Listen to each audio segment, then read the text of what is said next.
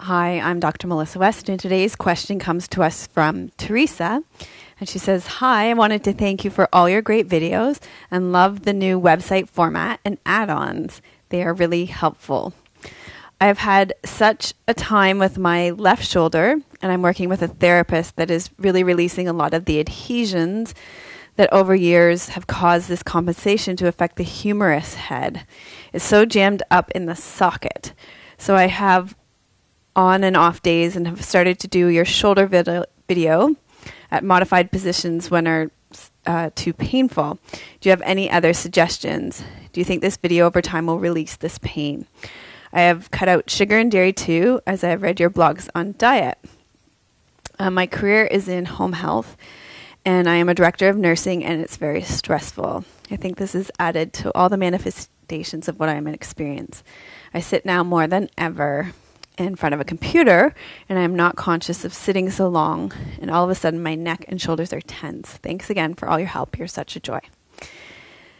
So I think that it's great that Teresa's working with a therapist. It sounds like the therapist is doing really great work at releasing the adhesions. So I would definitely recommend the videos that she's working with already, which are upper back, neck, and shoulders 1 and upper back, neck, and shoulders 2.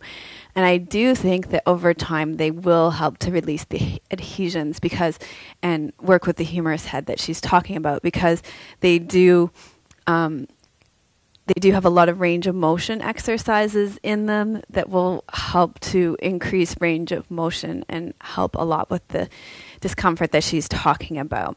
So these are 2 great videos that work with range of motion and will help a lot with her upper back, neck, and shoulders, and they will help to compensate the issues that she's talking about with working at the computer, which is the rounded posture that comes from working at computers a lot of the time. So it'll help to open that up as well. So there's a lot of focus on strengthening the back and opening the chest in those videos as well.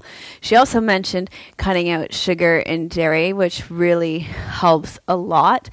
On my membership site, we talk a lot about taking on an anti-inflammatory diet. We talk about that in the Yoga for Insomnia series in my memberships site, so you can check that out as well.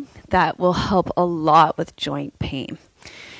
So I think that was all that I wanted to say. So those things will really help a lot, and I think you're definitely on the right track. So thanks a lot for your kind words, and thanks for a great question. Finding a great yoga class is becoming more costly and difficult. Now there's a better way to self-improvement in the privacy of your own home. Visit Dr. Melissa West at melissawest.com and start getting free weekly online videos. Real yoga for real people.